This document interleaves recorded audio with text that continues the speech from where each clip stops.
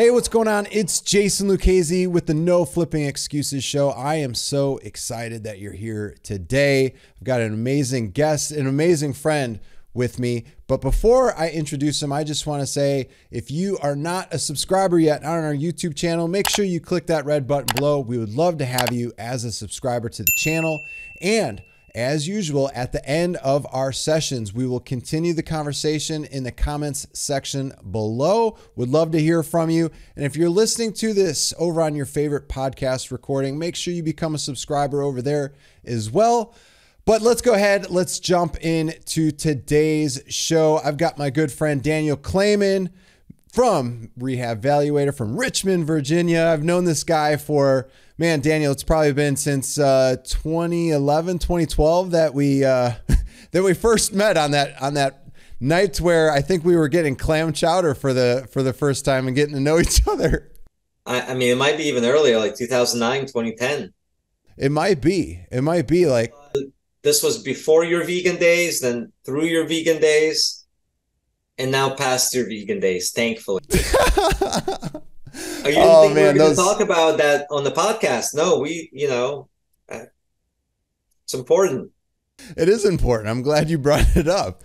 No, I remember, we met, it was for a mastermind, and it was pretty cool. I remember you were just getting RehabValuator going. And that's right. It was in Charlotte. Yeah. Charlotte or Charleston, one of those areas. And you were just getting RehabValuator started. I remember you kept having to get in and out of the mastermind because that's when you were dealing with your contractors a lot on your rehab projects. And I'm like, man, this guy is busy all the time. We were able to have a good time. We went out to dinners and got to know each other a little bit more. And now, shoot, we're friends, and it's been 10 plus years into it, man. I know. Time flies. That was the days of innocence.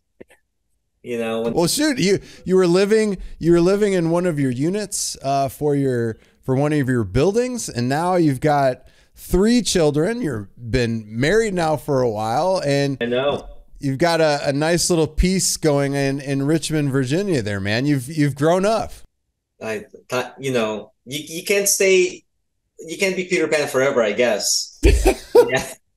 I took my sweet time, but yeah, now life is different. 3 kids, for sure. And kids, I can't live in one of my quads anymore in a small apartment. Unfortunately, that was a great setup. I remember you lived in that thing for a while. Dream, man. That was the house hacking dream. Like I lived for free and I got paid to live there. Every month they cashed like $1,000 check for living there. But it changes once you have kids. And if you're listening, you know exactly what I'm talking about, because once you have kids, you have all this stuff. You need space for it, and then it costs money.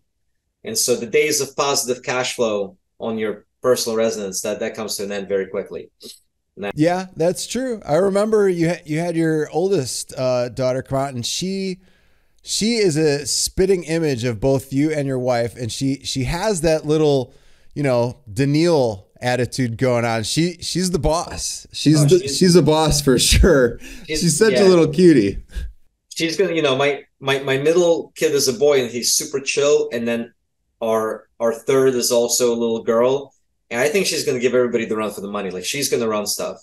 Yeah, she just turned 18 months, but I mean, you can't tell her anything. Like, she's probably going to give everybody a run for their money. Oh man, so, I don't know what it is about Kleyman women, but they're all going to be freaking firecrackers, man. That's awesome, dude. That's awesome. And yeah, it's awesome what you got going on there in Richmond. I know Mike and I came out a year ago. Yeah, no, end of July we came out. It was nice and humid in Richmond, and you had was it a 24 unit building? It was in new construction. 24, 25 if you include the commercial spaces, plus or minus. Yeah, that's right. And now, dude, it's been done. It's amazing project. You did the aerial drone views of it. Dude, it's and then you took Mike and I around Richmond, which we're extremely thankful for. We've acquired some land since. We haven't done anything with it yet, but we plan to here very, very soon.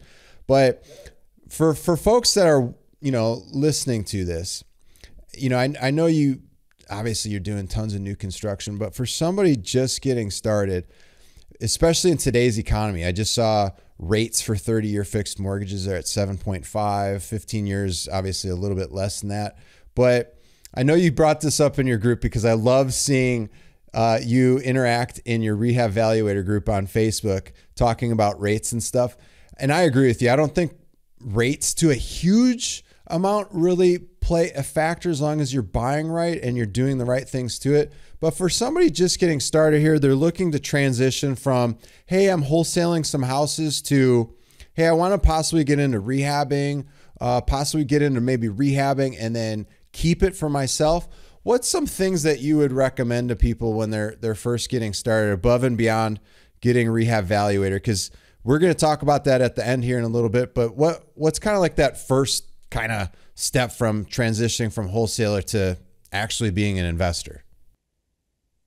So first I would say that, no, I mean, rates absolutely matter, right? The point made in my Facebook group was that if you can find deals that work at today's rates, and these are solid long-term deals, you should absolutely do them instead of waiting for the market to turn, rates to go down, right? Or wait for some sort of a housing recession that's not coming, not anytime soon, right? So, you know, the point I kind of made to our tribe there was that there's no substitute when it comes to owning real estate for time. The longer you own it, the better it does for you generally, if you can ride out the cycle. So you shouldn't be scared by today's rates if the numbers pencil out and the deal works today at these rates. Yeah. Right. But there's no question that high rates are impacting, you know, how deals pencil out. They're impacting our ability to underwrite new development deals. They're affecting our ability to refinance out of some older debt. Like today's rates are making everything much, much harder. And so I would say that it becomes even more important to be really good at finding cheap opportunities and buying correctly. Right. You know, cheap money in market that went like this. Hold on, let's do this so it's correct on the screen, like this. Right? Cheap money in market that went like this covered up a lot of mistakes. It covered up a lot of gaps in people's businesses, not buying correctly, not knowing how to really underwrite deals. We used to get away with a lot of stuff. We used to be able to maybe overpay a little bit. Whether, again, we're talking about land or if we're talking about, you know, buying flips or buying rentals. And the market momentum, right, that kept going up, that covered up a lot of our mistakes too. Yeah. Not being able to estimate our construction costs properly, right? Not having a contingency high enough in our renovation or construction budget. So we're in a different market now. Money is expensive.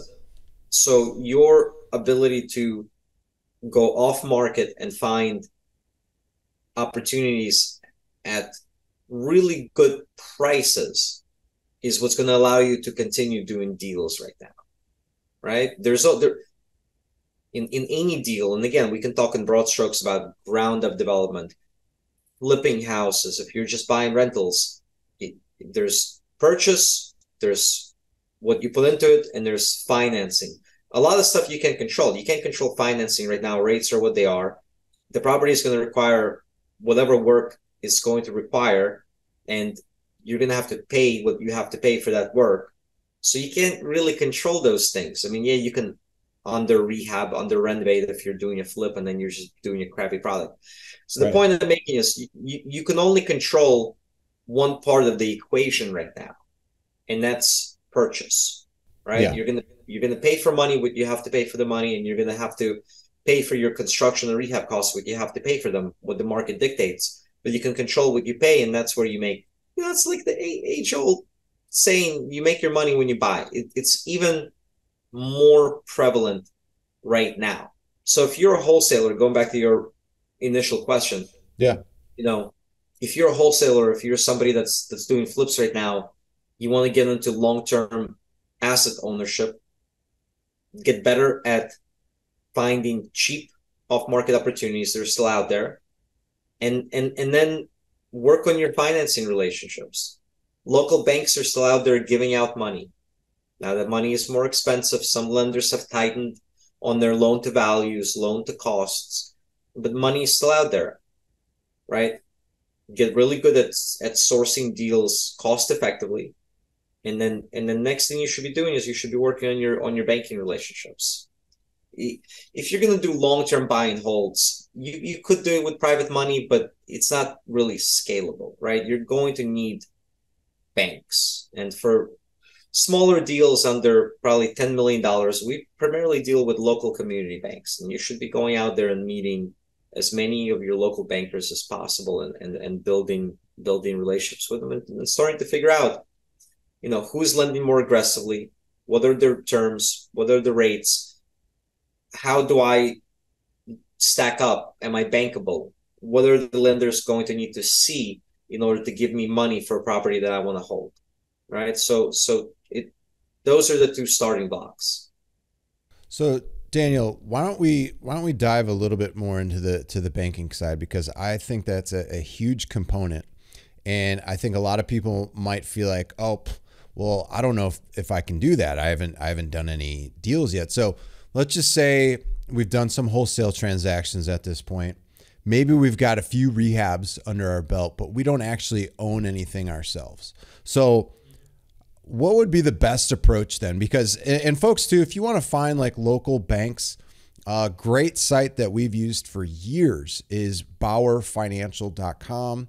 Go there, find all of the local banks. It's free. And you could also find credit unions as well.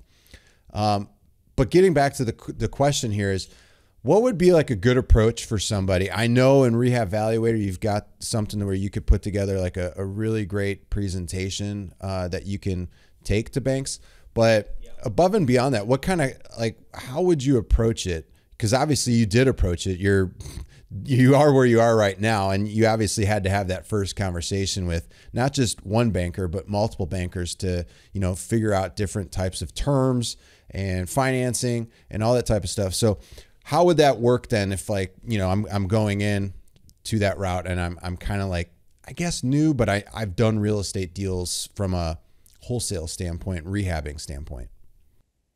So first of all, if you already have some wholesaling, some rehabbing experience under your belt, it's an asset, right? You can showcase that you have a deep understanding of the local market, that you have experience going direct to seller to source deals, which is incredibly valuable, right? When it comes to doing deals. If you've done rehabs in the past, you should be always taking before and after pictures. Okay. Put together a simple bio. I mean, when I was starting out, I don't really do it anymore, but when I was starting out, I went into Microsoft PowerPoint and I put together a simple bio. Daniil Kleyman, this is, I had a corporate job before I got into real estate. So, if you have a W-2 background with any level of relevant experience or accomplishments in your field, that should go in your bio, right? Jason Lucchesi was the top rodeo rider in Indiana for 7 years counting. That's right. Giddy up. Boo, boo, boo. Top of your profession. That's important, right? It shows that you're able to excel. Jason Lucchesi has, for the last 7 years, wholesaled 300 deals in the local Indiana market.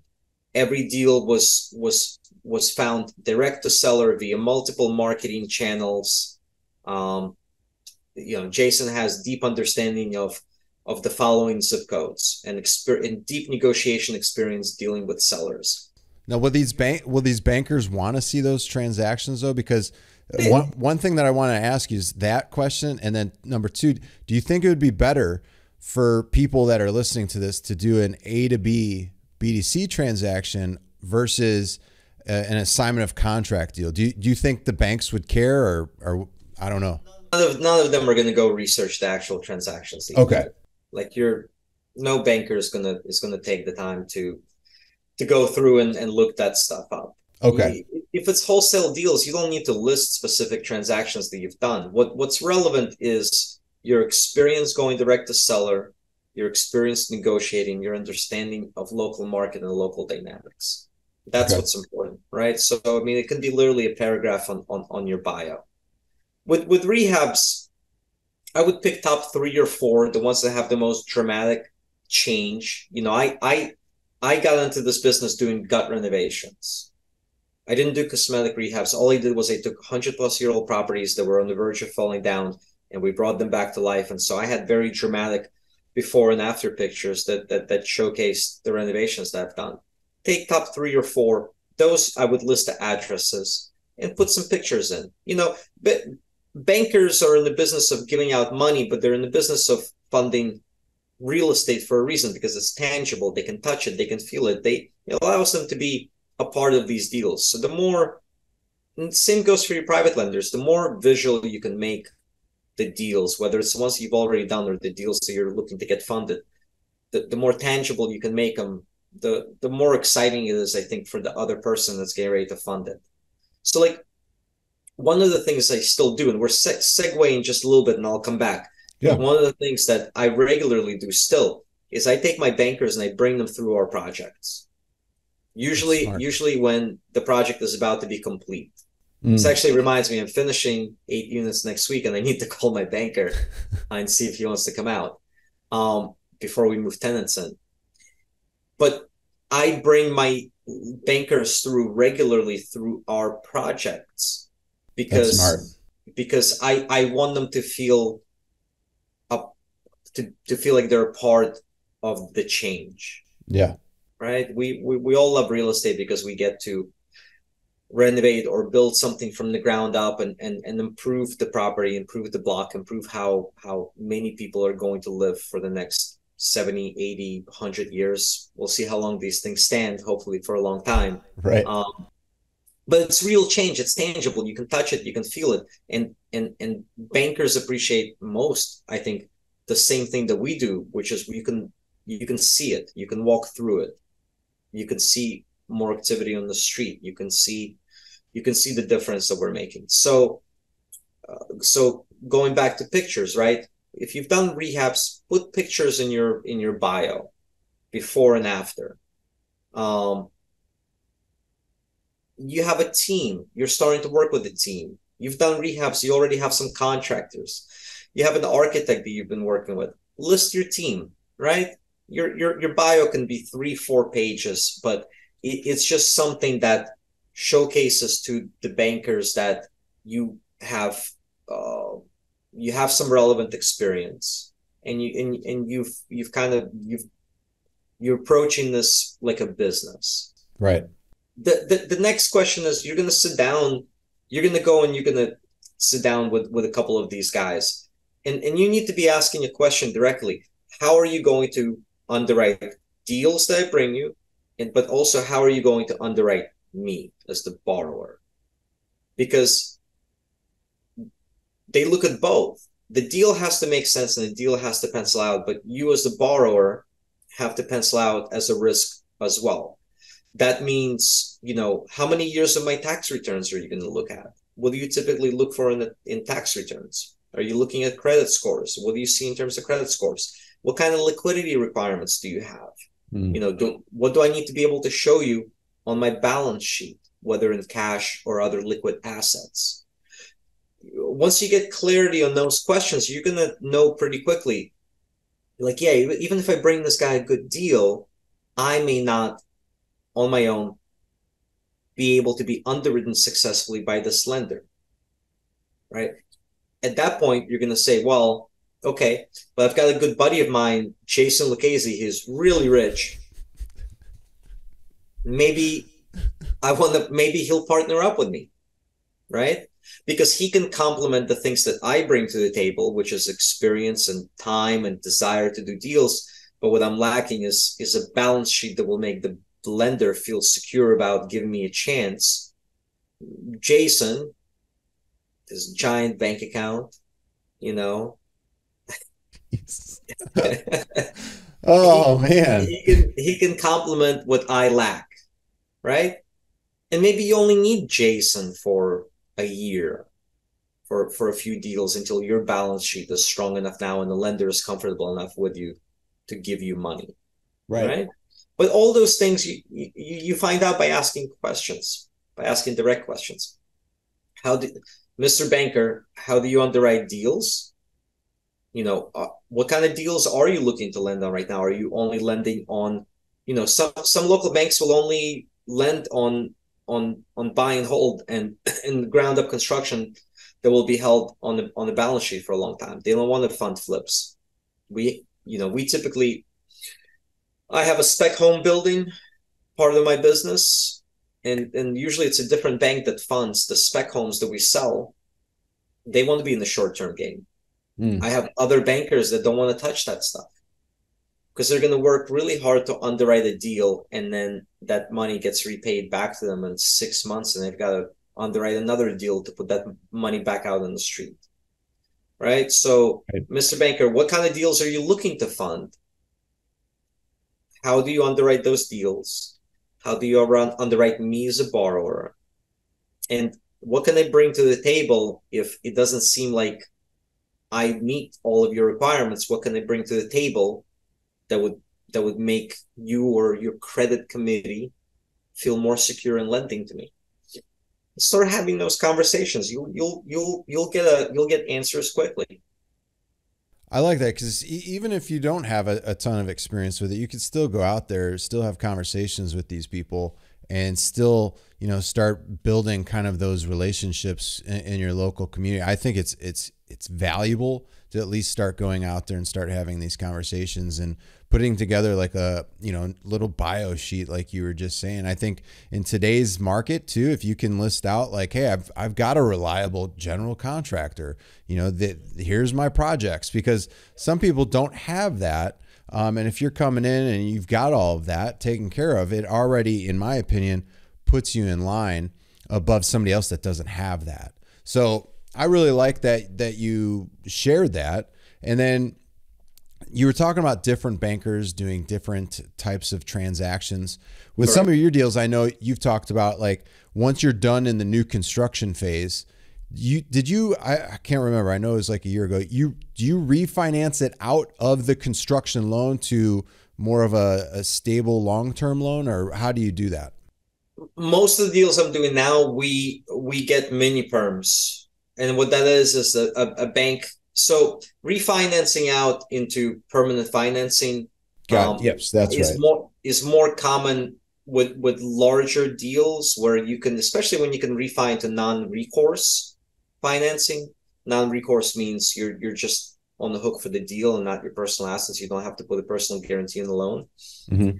And most of the deals I'm doing, they're under, like, let's say 10-12 million dollars so far, right? I had a $30 million deal that we put on ice because of the rate environment. Yeah.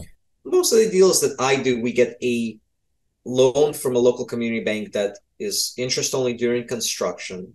And then once the property is built and stabilized, which just means we put tenants into it, we have leases, that loan automatically rolls over to an amortizing loan, which is just like a refi, except for I don't have to do a refi. It's good. And that makes life a lot easier because I am going into construction already having a permanent loan in place. And the rate's locked, right? Usually, I think as of last 6 to 9 months, what you will find is a lot more banks are hesitant to lock in the perm rate because they're locking a perm rate 12, 18, 24 months out. Right. And given the interest rate volatility, it's like this. They're a lot more hesitant to do that. This is the first time in the history of me doing business that I've seen banks push back on locking perm rate at closing of the construction loan. We're still getting it done, but some lenders are refusing to. It kind of makes sense, right? You've got inflation. Inflation's also playing a factor, especially in new construction, because they might see new construction holding up your timeline for getting projects done. I know last time when we were there, you were waiting on some simple little things that normally you would have pretty quickly, but you were now waiting months. So I could kind of see them having that hesitancy because of, you know, our market right now. This is what inflation's at a 50, 60 year high. We haven't seen a lot of these things going on at the same time ever. Supposedly inflation is lower now. Ironically, I read yesterday 90% of the current inflation value is housing. Like most everything else has been tampered down, but because of lack of supply, real estate continues to go up. Rents are continuing to go up. Yeah. So housing accounts for majority of inflation at this point, to my knowledge. But you know, most of the supply chain issues that we experienced are, I feel like for the most part, are resolved. There's still some gear issues with electrical that we're experiencing, but you know, it's really not. I think the banks are more concerned about interest rate volatility right now. And again, less so now than probably 3-4 months ago. I think we all have a better handle now on how many more Fed hikes are coming, right? I mean, there was a period when the Fed was just getting started, but we knew they're going to hike like crazy. Yeah. And that created a lot of uncertainty in the market. Right. I think in 2024, our financing environment will be probably more predictable. I don't know. I am not in the business of predicting rates or where things are going. My gut tells me things will stabilize. Yeah. Be more predictable. I agree. If that makes sense. I still think they might go up maybe a little bit more. Maybe. I don't know. I don't have a crystal ball. Oh, nobody does. And that's why, again, like, I think if you're just sitting on the sidelines and refusing to do deals because you think rates will be a lot lower next year, I think that's a mistake. Yeah. That being said, like, and I've said this before, I firmly believe that at some point in the next 10 years, we're going to see much lower interest rates again. Yeah, I agree. I firmly believe it. Like the Fed has only so many tools in their tool belt to stimulate the economy and to drive and to stimulate demand. So something will happen and they're going to slash rates again. So like if you can load up on deals now that actually work with this cost of money, imagine where you'll be if you have an amazing refinance opportunity in 3, 4, 5 years. It'll be unbelievable. Yeah, the immediate cash flow that you'd have coming in off of it, going from a 7.5 to a 4.5 interest rate would be drastic. Phenomenal. Yeah. By that point, you've already amortized your note. So you can either pull some equity out or you can refinance at a lower rate and a lower principal balance. Cash flow goes up even more. I mean, if the deal works in this environment, which is challenging, right, then you'll have plenty of upside if the rate environment gets better. Yeah, absolutely. And I know as we're transitioning a little bit in the podcast, I know we have a few minutes left.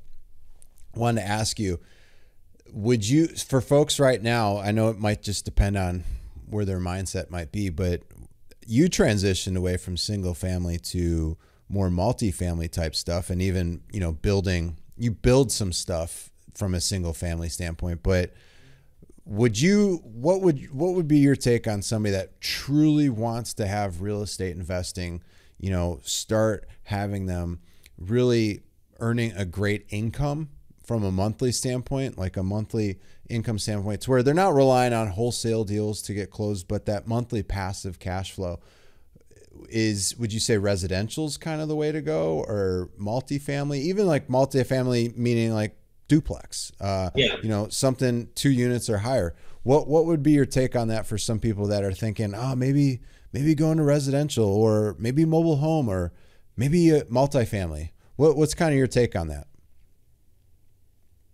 There's two. It's a 2-part answer. Sure.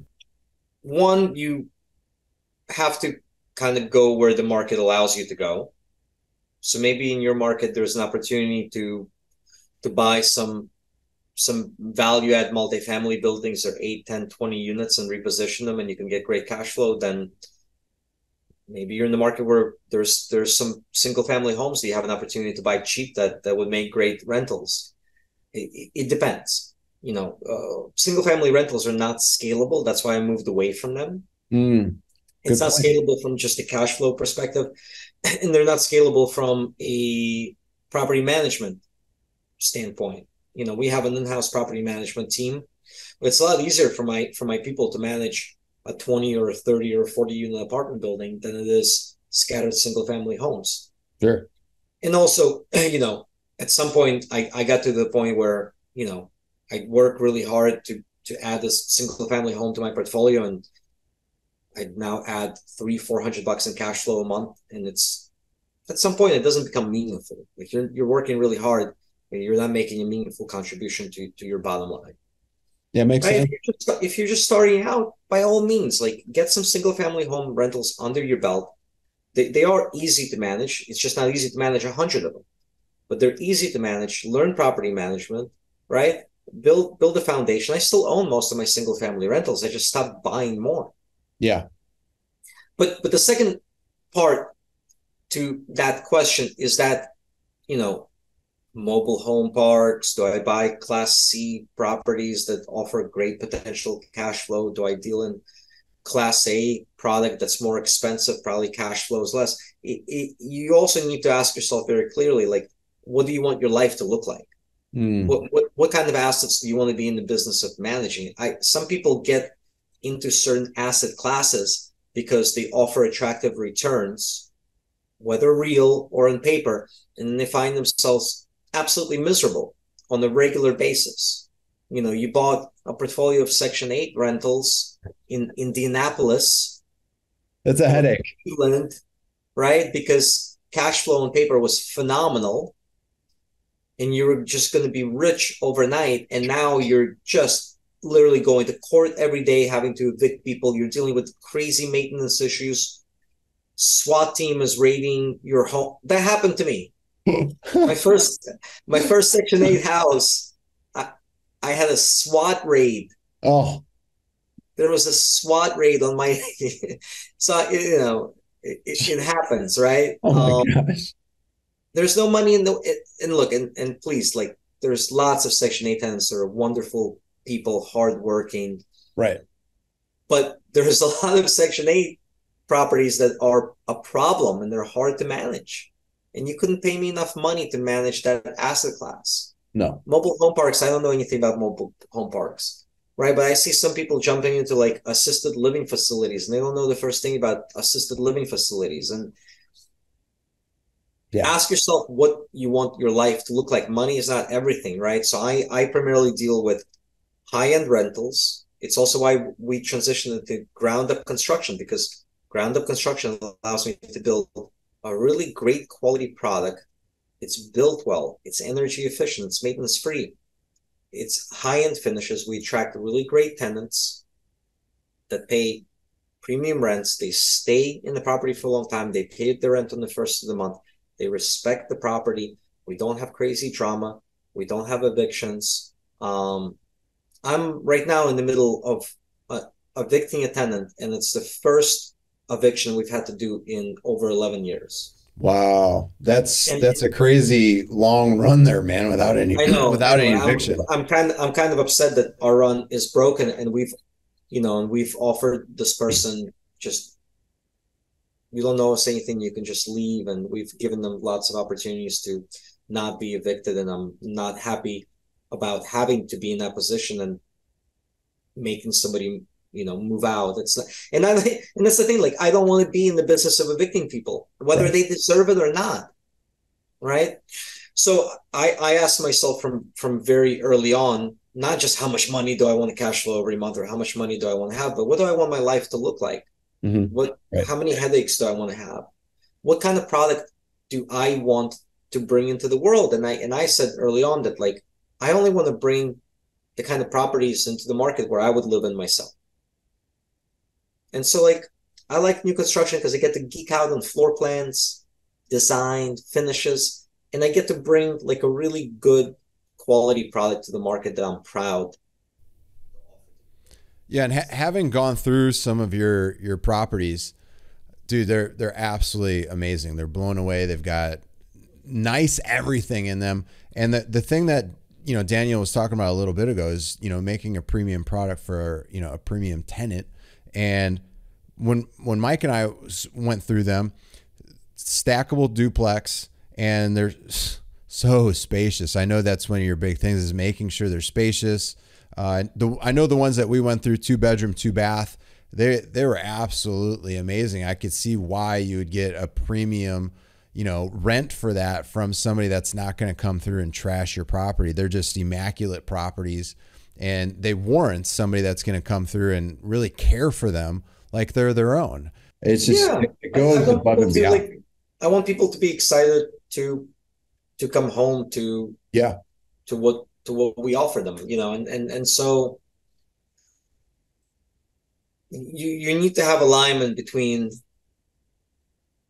what you truly like want your life to look like and what you're actually doing, right? You don't just get into specific asset classes because they look good on paper, because you're then the only way you're going to get the returns that you're seeing on paper are if you manage those asset classes well. And if you just wake up every morning and you dread, sure, you can pass it off to some third party property management company, but most are not good. There's some good ones out there. And they're going to have a hard time managing a difficult asset just like you would. Right. So two answers, right? Do what the market allows you. For me, I got kind of into duplexes early because duplexes are still treated like single family homes for the purposes of appraisals, building code, but they're more efficient than single family homes because I have 2 units under one roof. I get to amortize the cost of 2 apartments over single foundation, 4 walls, water meter, et cetera, et cetera. They're more efficient as rental properties than single family. Yeah. But they're still, attainable. You can buy them, you can build them, and you can build a very solid. Most people listening to this podcast, type of duplexes that we build, you can get 15, 20 of those under your belt over time, whether you buy them or build them. You'll never have to work again. Yeah. I definitely feel like it's extremely attainable for people, especially if you're doing wholesale. Put some of those funds and allocate it away, and you could start putting that into some of these projects as well.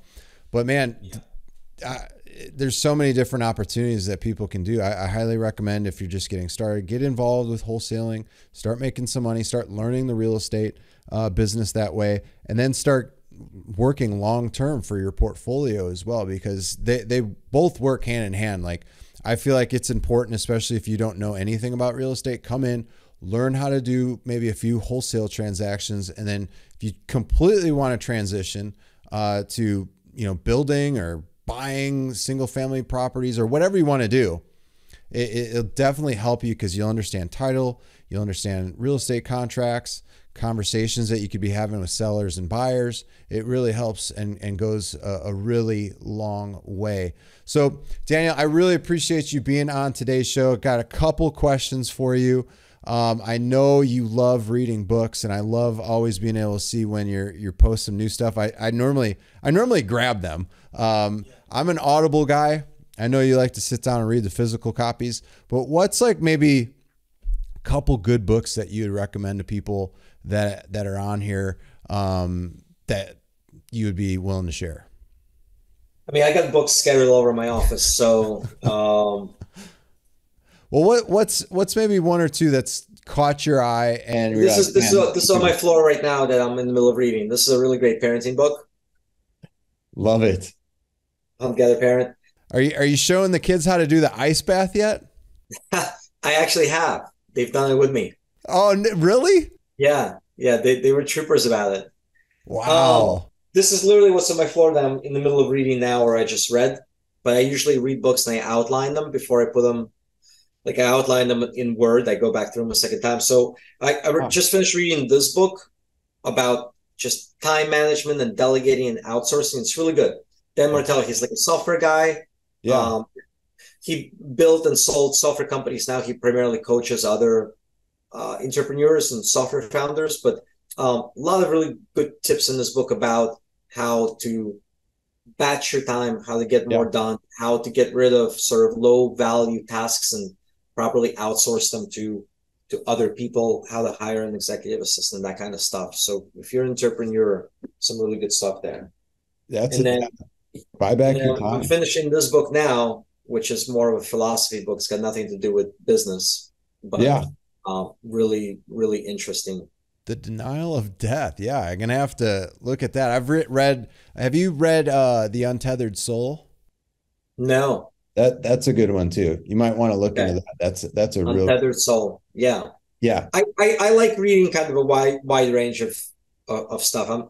I don't do a lot of fiction, but beyond fiction, I read kind of a wide range of books. I don't just stick to real estate or entrepreneurship. There's a lot you can learn by just going outside of your industry occasionally. I know you love reading those romance novels, so. I do. Yeah. I mean, ever since they started stop putting Fabio on the covers though, it hasn't been the same. That is true. I feel the OG of shirtless horse pictures. That's hilarious. So we've got something with, so RehabValuator, if people want to check it out, we've got noflippingexcuses.com /RV. So that stands for RehabValuator. But amazing. Yeah, we'll have them go check it out. I think you've got, it's a free trial to check out the light version of RehabValuator, right? The light version is free. You can use it forever, right? Light version lets you analyze deals, wholesale deals, fix and flips, BRRRR, ground up construction, all the way through multifamily analysis. Light version gives you legit deep analysis on all of those exit strategies. Premium version has a lot more bells and whistles. It's got, lender presentations. Just the lender presentations alone that you can spit out in a couple of minutes have secured our clients, tens and tens of millions of dollars at this point. Huge credibility builder. But it's got built-in cost and budget templates for every kind of project. It's got a full project management suite with scheduler, in-app accounting, even lender draws. It's got marketing for your wholesale deals that you can create very easily and syndicate them to social media. You can create web pages for your specific marketing deal, wholesale deals you're looking to sell. It lets you do a lot. It's not a comparable sales after repair value calculator, max software calculator. It's got all of that stuff built in. So basically, we're not a lead gen software, but once you get a lead in, RehabValuator can take over and do everything else. Dude, it's remarkable where the software has come from your day to where it was on it was on like an Excel document. Oh yeah, it was an Excel spreadsheet. Yeah, but we're getting ready to roll out in a couple of months rental comps to the software in addition to sales comps. Probably add skip tracing at some point in the next year. So we're constantly updating it, constantly improving it, and constantly undercharging for it because not good at business, I guess. It's an amazing software. Go check out the light version. If you want to upgrade, you'll have an opportunity to do that. But right now we've secured it at noflippingexcuses.com /RV for RehabValuator. But Daniil, dude, it's been so much fun having you on the show. Any parting words for our folks? No. Thanks for having me on. You need to come back in town. Bring Mike. Come back soon. We'll make another day out of it. It'll be fun. Absolutely. We'll go get some steak this time. No vegan tofu blocks. God, listen, that eating with you was painful until you saw the light. I'm seeing it now, and we'll definitely have to come back. I appreciate you, my friend, for coming on here and sharing so much. For those of you that have watched this, make sure you give this video a thumbs up here over on YouTube. Drop a comment below what you liked so much about this show. Give me at least one thing that you enjoyed most about today's show. If you're not a subscriber, make sure you click the red subscribe button below. We would love to have you as a subscriber. You'll get notified of brand new shows just like this each and every week. And if you're over listening to this on your favorite podcast player, make sure that you subscribe over there as well. But other than that, thanks again, Mr. Daniil Kleyman, for being on the show. Make sure you go visit noflippingexcuses.com/RV. Thanks. See you later. Later.